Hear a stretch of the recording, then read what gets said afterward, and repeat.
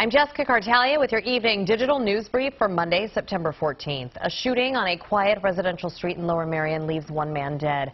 19-year-old Naray Mumak Krisden of Philadelphia was found on Surrey Lane just after midnight, according to the district attorney's office.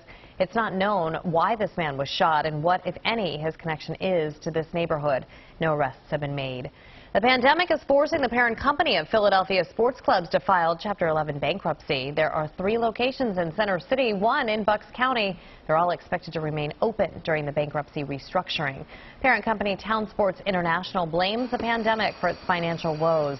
It owns nearly 200 gyms and has already laid off much of its 7,000-person workforce.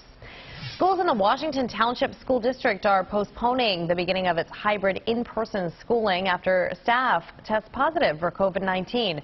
Among those 3 positive tests, 2 are at Herfville Elementary.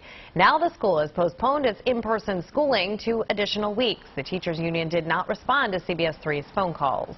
Starting today, Philadelphia International Airport can resume transatlantic flights. It's still unclear when those flights will actually take off.